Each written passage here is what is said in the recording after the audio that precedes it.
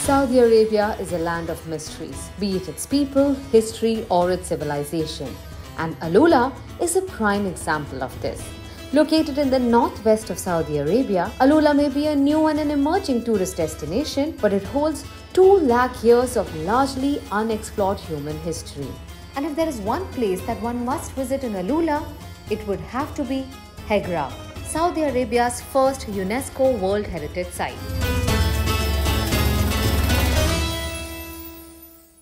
Well, coming to Hegra is like taking a journey back in time to explore the archaeological and cultural legacy of the Nabatean civilization. Hegra is also called the Other Petra. And showing me around this neighborhood that dates back to thousands of years is Saudi's first travel blogger, Laura, popularly known as Blue Abaya.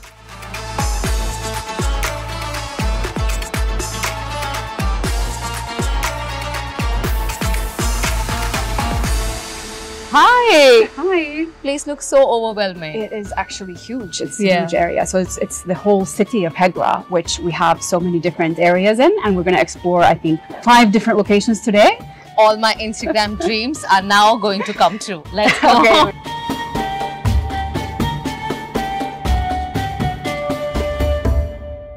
So actually, it's quite a long tour, and there's a lot of things to see.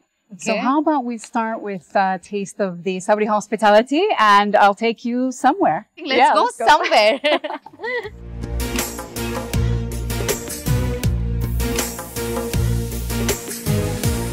Actually, it's one of my favorite restaurants. So they have like Arabic cuisine, but with a twist. It's very Instagrammable. It's very Instagrammable. Okay, then it's perfect. I have my phone right here with me. Let's get started.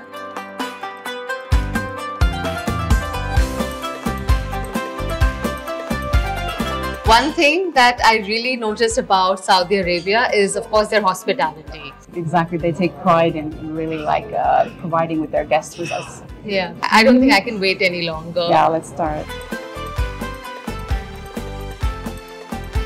So if I may ask, what's your story? When did you move to Saudi Arabia? Because I believe originally you are from Finland. Yes, I'm from Finland, yeah. It's not a long story, but it started a long time ago, let's say, in 2008 actually.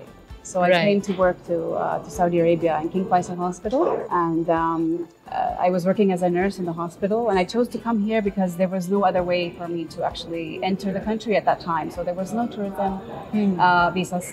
So for me, it was the exploration side of things. I wanted to go and kind of, a lot of people are like, oh, well, it's just like sand and camels. But then I found out, well, actually, it's so much more. You thought you would come here only for a year, but now how many years has it been for you? So now it's what, 15 years? Wow.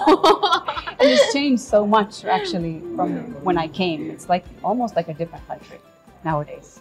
So it's always been the people have been the greatest asset, I think, from Saudi Arabia, but also the nature, the culture. That hasn't changed. Absolutely. But what has changed is this kind of new excitement that you feel wherever you go. So where are we going first? Shall we go to Hegra, or what do you recommend? I would recommend we start in Hegra, yeah.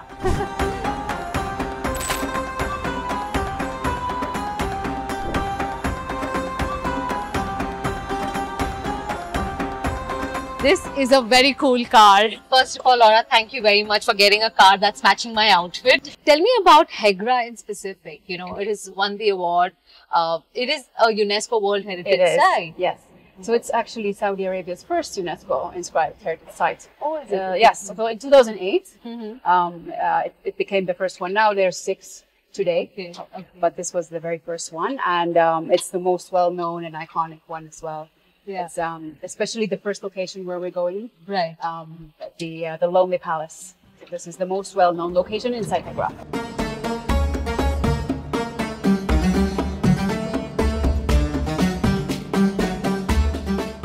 Have you been to Petra in Jordan? I haven't, but I see a striking resemblance in how Petra looks and Hegra. Right, so it's the same people, the ancient Nabatean civilization. Ah, okay. They built Petra as their capital city, and Hegra was their southernmost, like the largest city in the south of their kingdom. Right. So that was around 2000, more than 2000 years ago actually, that they settled here in this area. So you can see the resemblance, the sandstone. Yeah. It's very similar to that in Petra. Yeah. So because they're really masters in sculpting Right. the rock. Right. So they wanted to, I guess it felt homey for them. Absolutely. Yeah. I would say that a lot of things are changing in Saudi Arabia as well, with women being allowed to drive, women being allowed to vote. You came here in the year 2008. What is the kind of transition you've seen in Saudi Arabia from the time you came till today's day? Well, it's been massive, the change. It's like two different countries. I mean, it was more challenging to travel for me personally, but well, where there's a will, there's a way. So it never stopped me from doing anything that I wanted to do.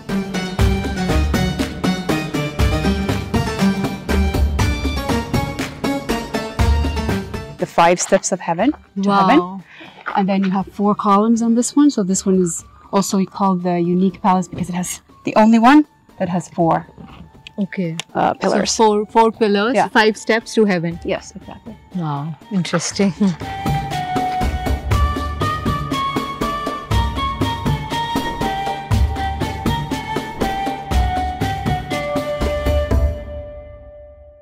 So we are going now to Jebel Iflib, and this is the sacred place of the Nabateans. Okay. So this is where they would come and do like the religious rituals. Right.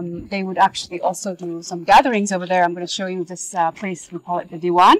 Okay. So only the VIP people and the special people are coming there and having these kind of meetings. And are we the VIP today here?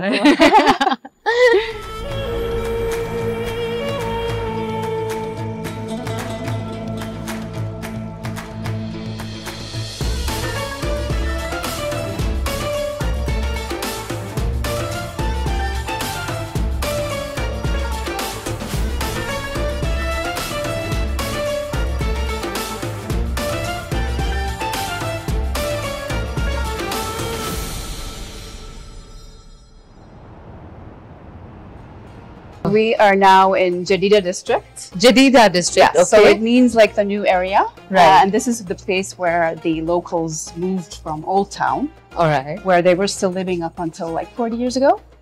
So from the mud houses of the Old Town, they moved to Jadida.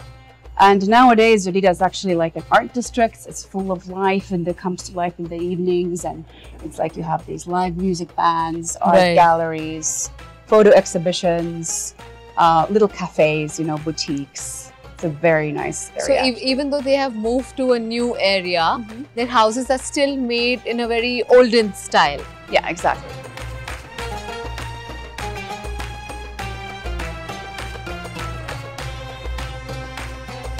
No, but it's interesting to see that you get all sorts of cuisines here because ever since I've been here, I've been eating a lot of local, region-specific.